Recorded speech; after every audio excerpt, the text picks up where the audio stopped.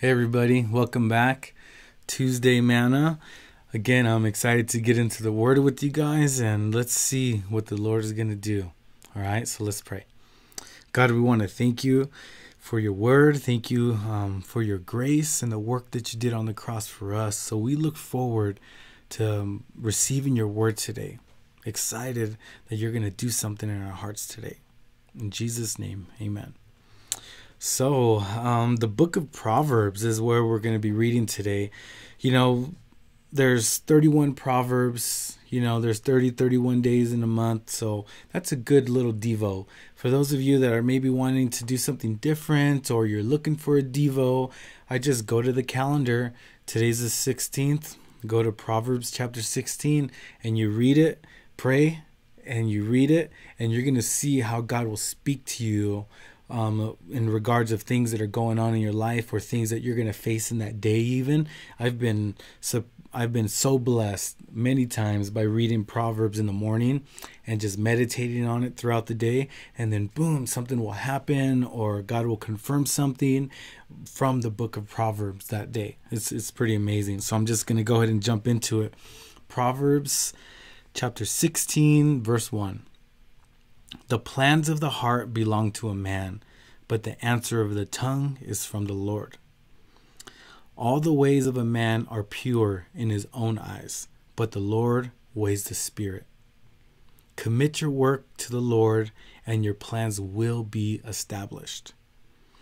The Lord has made everything for its purpose, even the wicked for the day of trouble. Everyone who is ignorant in heart is an abomination to the Lord.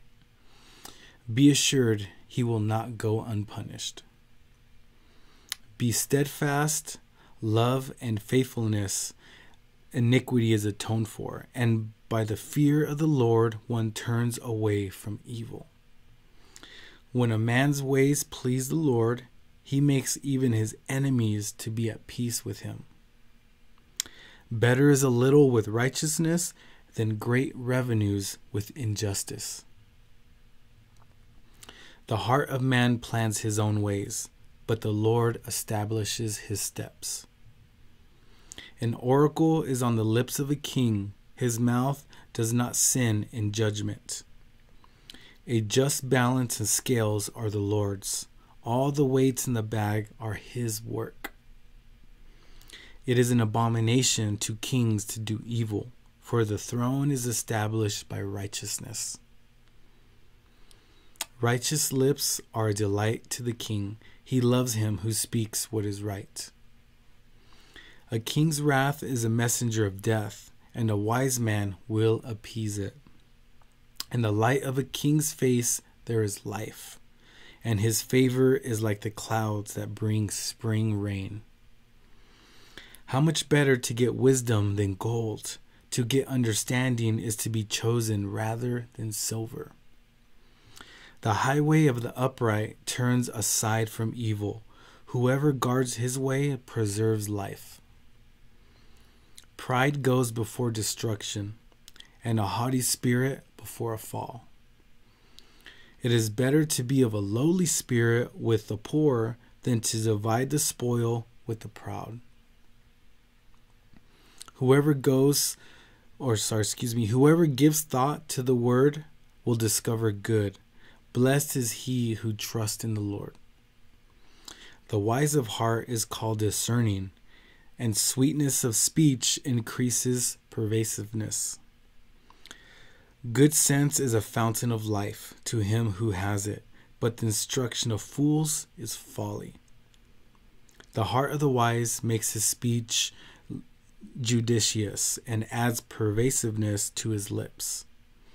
Gracious words are like a honeycomb, sweetness to the soul and health to the body.